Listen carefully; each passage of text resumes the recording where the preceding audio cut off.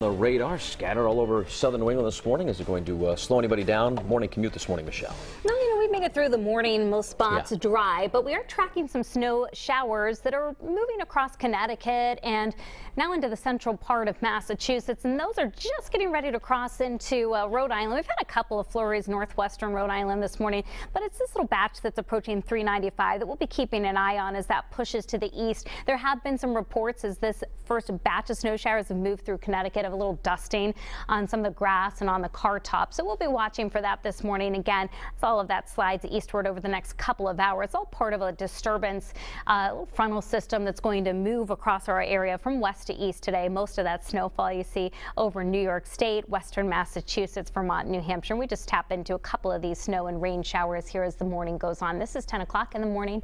It's moving across Rhode Island into southeastern Massachusetts. Lunchtime conditions.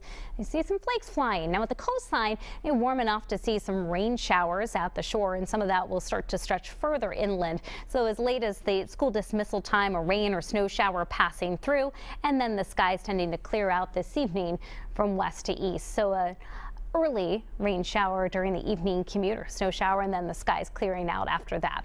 It's nothing significant. We've got our threat tracker in the green. Little to no accumulation from those snow showers this morning. Your Tuesday forecast during the daytime will keep the threat tracker low, but a heads up for Tuesday night. Now we're not talking about a major system, but several hours of light snowfall possible during the night from an offshore system. That could give us a very minor accumulation. We'll have to watch for Wednesday morning's commute for some slippery spots. So a lot to talk about in that 7-day forecast. Outside right now, we're feeling the difference in the temperatures, running about 5 to 10 degrees cooler than yesterday morning at this time. Upper 20s Providence, 26 in New Bedford, 32 in Newport.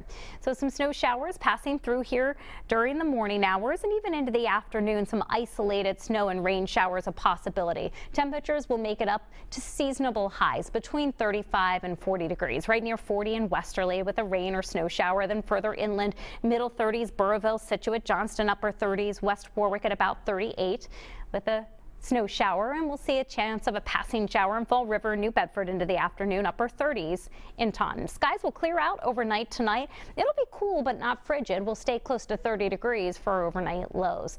Then tomorrow, while it's dry during the daytime, clouds will be on the increase again. This is 8 o'clock tomorrow evening.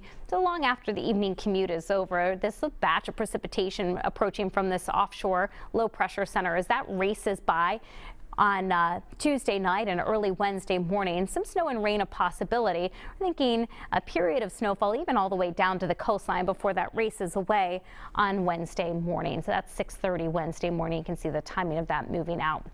Right now, I'm forecasting about a coating to an inch of snowfall, and it's going to be a fast mover. It's fairly far offshore, and the temperatures are marginal. Will fall to the upper 20s to lower 30s. So we'll wake up to potentially some slippery spots on Wednesday morning, but the majority of the daytime looks dry. Clearing skies, winds pick up in the afternoon, and the temperatures start to drop. Very short-lived shot of cold air Wednesday night and Thursday morning. Thursday waking up to temperatures near 20 and a wind chill in the single digits. Now it's cold and windy all day on Thursday, but then we turn things right around for Friday. We're back up to nearly 50 degrees by Friday afternoon, tracking some rain showers moving in, a few scattered showers, and very mild Saturday, upper 50s.